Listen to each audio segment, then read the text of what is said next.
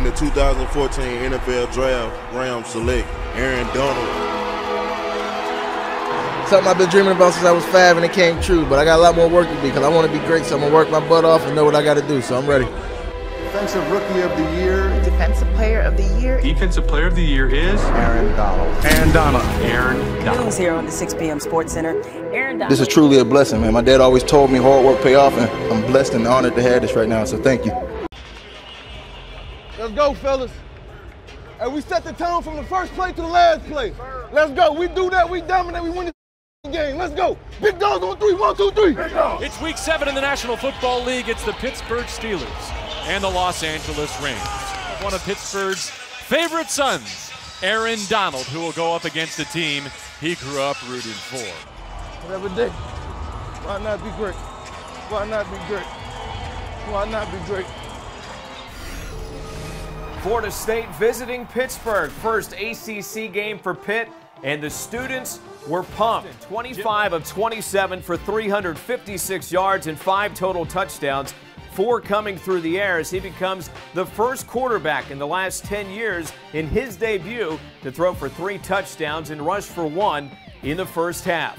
Rashad Green finished with 8 catches for 126 and a touchdown, while Nick O'Leary added 3 scores. The bright spot for Pittsburgh was senior wide receiver Devin Street, who finished with 6 catches for 141 yards.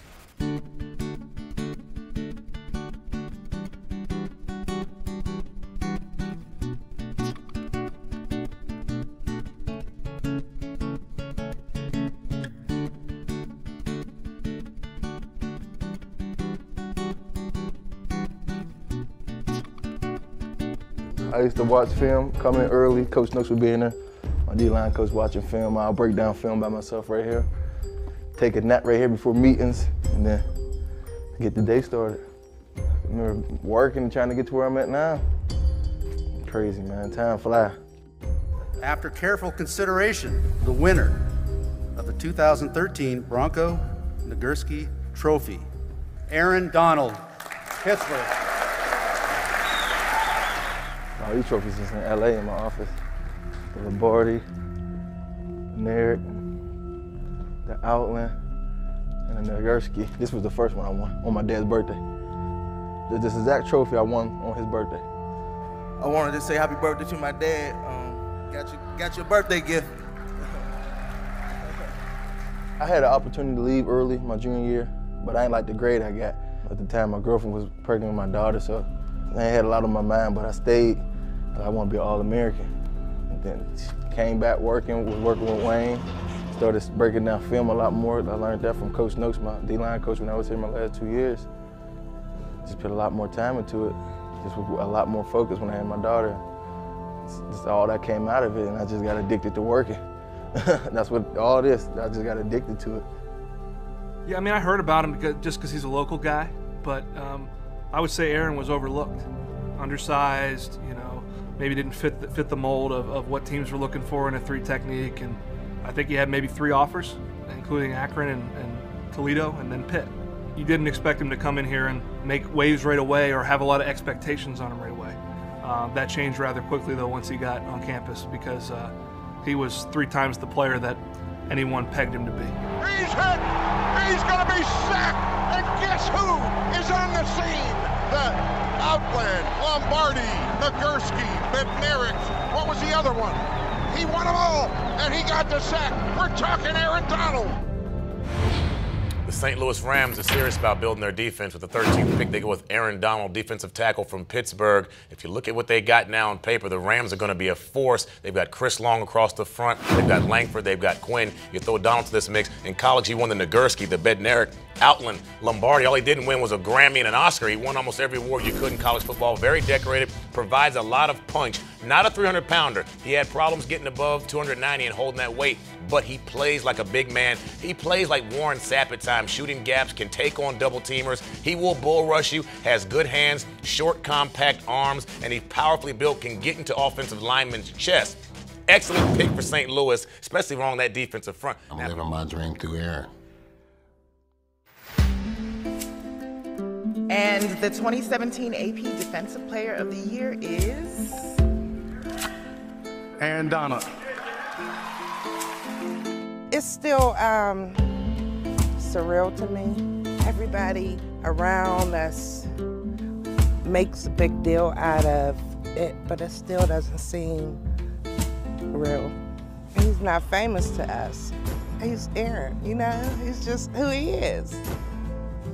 It's surreal. It's still surreal, you know, to accomplish something like that, you know, with so many great players that won that trophy, and definitely only in my 4th year. So it's a dream come true.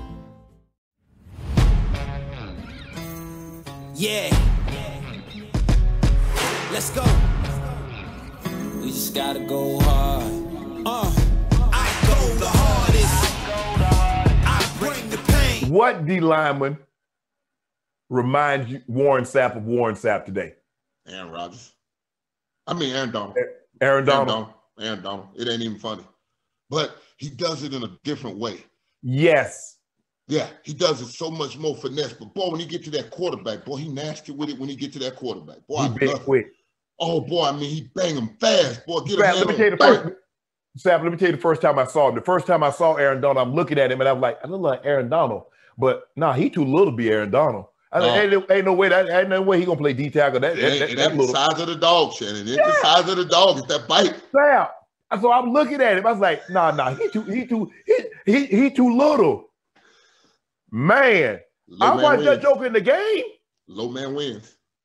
Man, the way I think the thing is Sapp, the thing that he can do that you guys can do and the really good ones can do, they can bend and they can turn the corner. See, a lot of people, they got to run that big old arc, but this dude can run that tight. He can get past you and then bend, and he's right there on the quarterback. It's definitely around that corner. Like Tupac used to say, baby. Like Bruce Smith used to drag Knuckles when he came around that thing. DT, that lean, Von Miller. Dog. That's an art to be able to play with that kind of leverage. And you know this, Sapp, more times than not, you're getting double. The center gonna hit you, and then he gonna lead you for the guard. Ain't no, I got it one on one. They playing ping pong. They playing ping pong with you, dog. Ding, ding, ding, ding, ding, ding, ding. And it ain't triple the points for you either.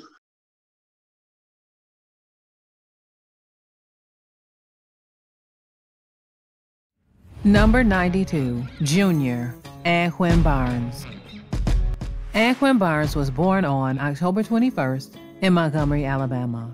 He transferred to Colorado as an undergraduate in 2024 from the University of Alabama with 2 years to play too. He spent 3 years at Alabama from 2021 through 2023. During the conclusion of his freshman year in 2021, he redshirted. In 2022, he did not see any game action. In 2023, as a sophomore, he played in 2 games against Middle Tennessee and Chattanooga. If you would like to know more about Anquin Barnes, I have a full profile on my channel. Number 90, Senior, Torian Carter. Torian Carter was born on March 5th in Mansfield, Texas. He comes to Colorado for the 2024 season as an undergraduate transfer from the University of Arkansas. Carter was at Arkansas from 2019 through 2023. In his time at Arkansas, he played in 33 games, making 5 starts. He did not play during the 2019 season. He played in 8 games in 2020 and made 1 start against LSU. He totaled 11 tackles, 4 solo, and 1 pass breakup. He made 2 stops in the season opener and broke up a pass against Georgia. According to Pro Football Focus, he played in 155 defensive and 10 special team snaps. During the 2021 season, he appeared in all 13 games, totaling 24 tackles, 3 tackles for loss, 1 sack, and 1 pass breakup. He registered 5 games with multiple tackles. According to Pro Football Focus, he played in 262 snaps, with 244 at defensive line and 18 on special teams. He made a career-high 6 tackles and a half tackle for loss in the season-opening win over Rice. He missed the entire 2022 season after enduring a knee injury near the end of spring practice. In 2023, he played in all 12 games and started the first 4. He totaled 25 tackles, 6 unassisted, 3.5 tackles for loss, and 1.5 sacks. With 4 minutes until the half, Arkansas will get the ball to begin the second half. Jenkins under pressure and sacked. Torian Carter.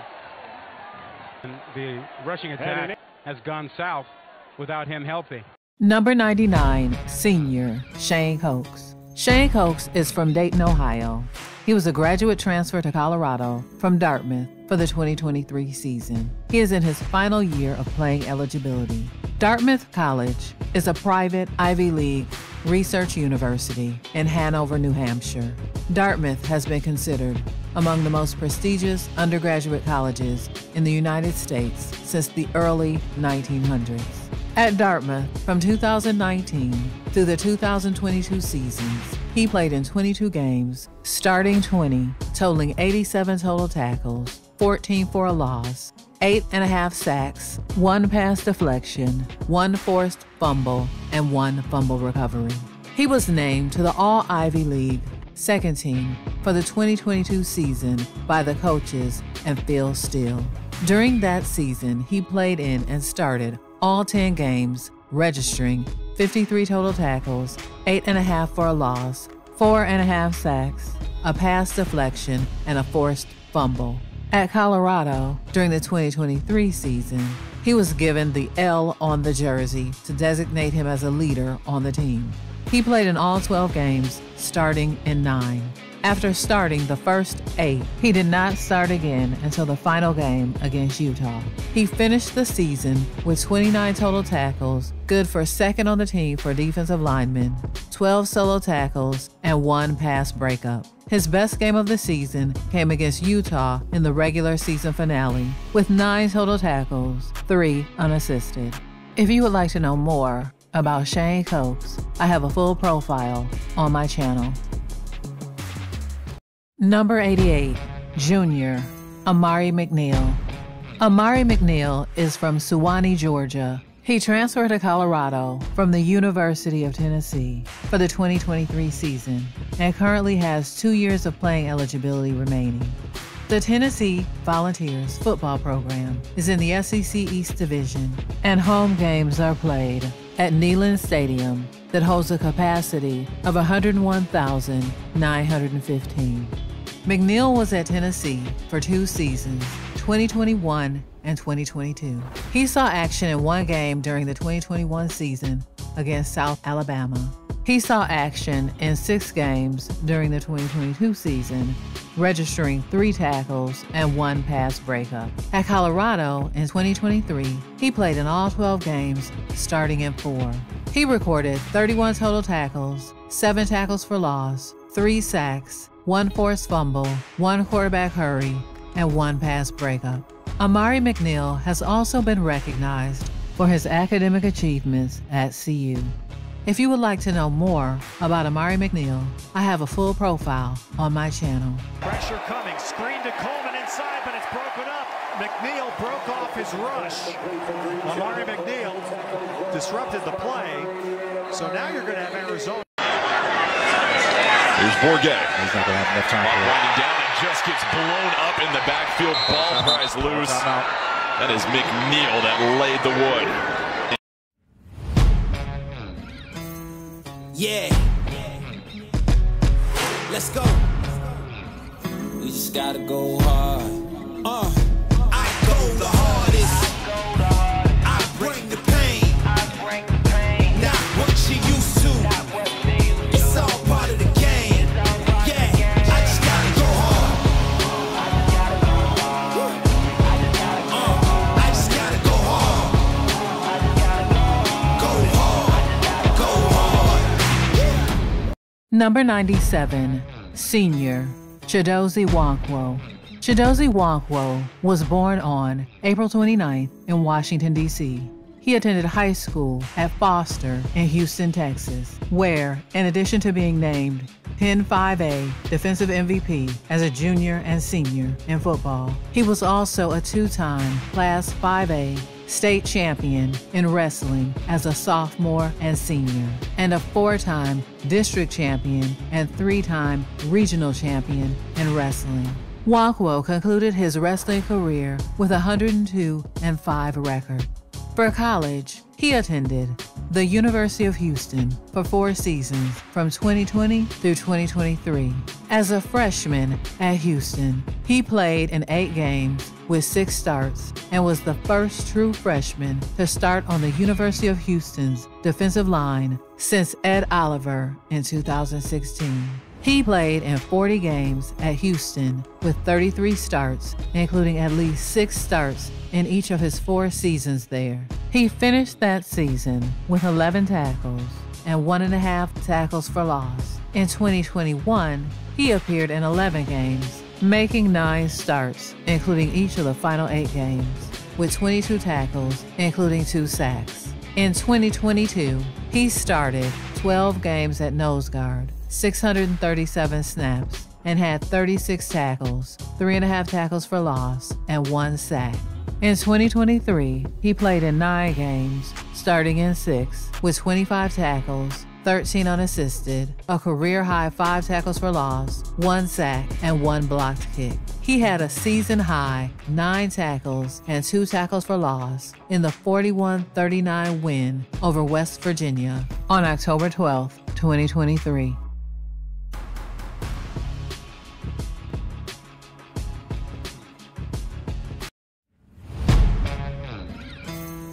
Yeah. Let's go. We just gotta go hard.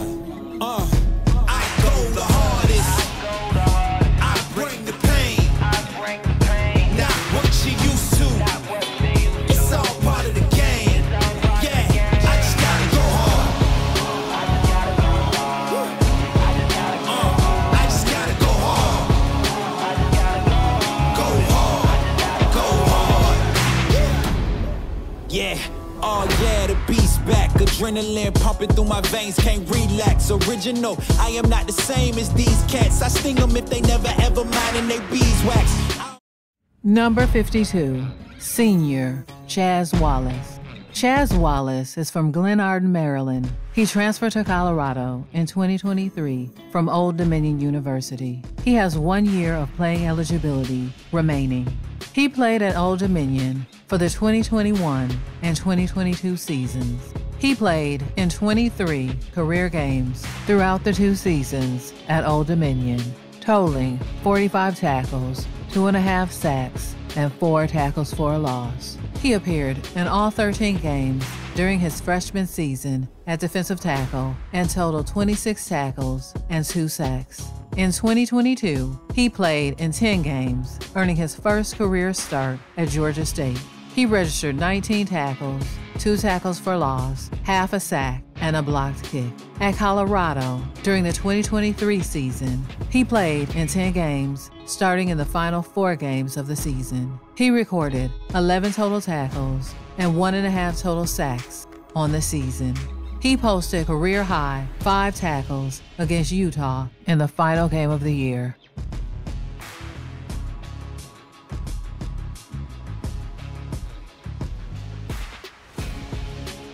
Briskly along the sidelines. Schlenbecker is the setback, and here's Cam Ward. Now he's in trouble and down. First sack of the night for Colorado. Chaz Wallace, a junior from Glenarden, Maryland, Old Dominion transfer, comes in with the sack. Wallace was on a beeline for that one, man. He was coming off the edge, and no confusion about his game. Had an outside game, an ET stunt, and he comes in from the inside position around the edge and bears down on Ward. Nails him. That's great athleticism right there, redirecting and getting all that weight turned opposite direction. Who's you work for right here? Who's you work for? All that training you did, everything you do is for this right here. Come on, hey. Come on. You're living the dream. How bad you want it? How bad you want it? How bad you want it? Make the big play, huh?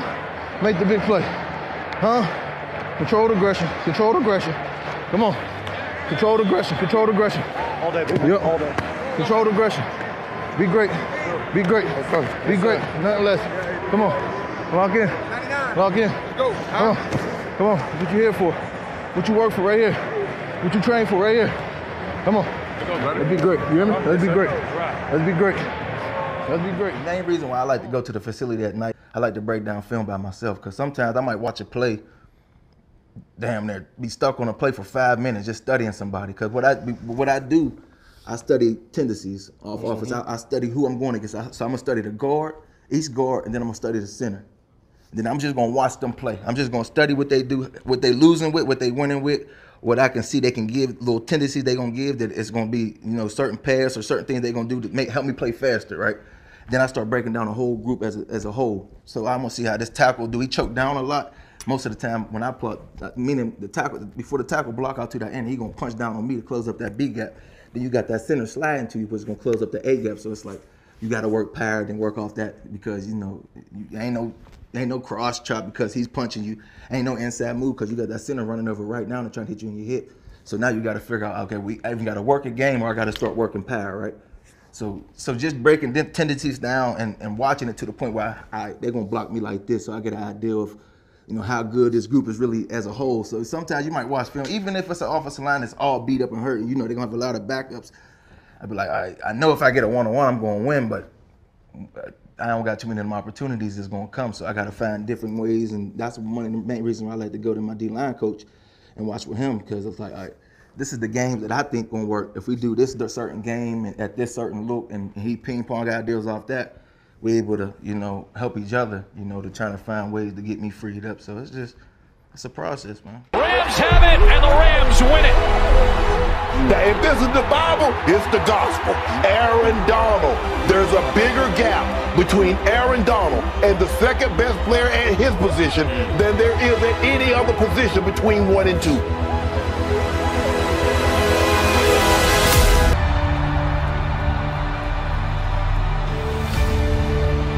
We're talking about the Defensive Player of the Year, 28 sacks in 3 seasons, led the league in quarterback hits at his positions, tackle for loss, and on and on and on and on. Aaron Donald is one of the greatest players we've ever seen. He's in the same conversations, the Lawrence Taylors of the world, the Mike Singletary. I mean, one of the greatest defensive players we've ever seen. My dad always taught me hard work pay off, and as a kid, you're like, okay, Dad. When you start seeing that actually pay off for you and seeing the outcome of just doing that, the work behind closed doors, and what nobody see. You know, one day when I'm gone off this earth, I'm leaving a legacy behind for my kids to see, and you know, for the world to see it. So it's like you can be alive forever. He's in trouble, and he can't get away. Aaron Donald. Because of it, they set up a screen for Bernard. Hello, Aaron Donald.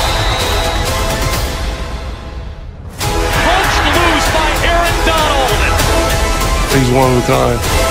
Aaron Donald takes care of that.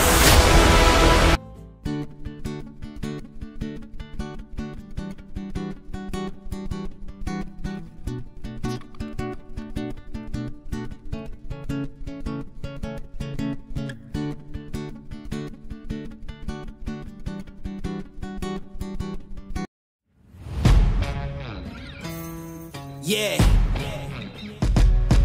Let's go. We just gotta go hard.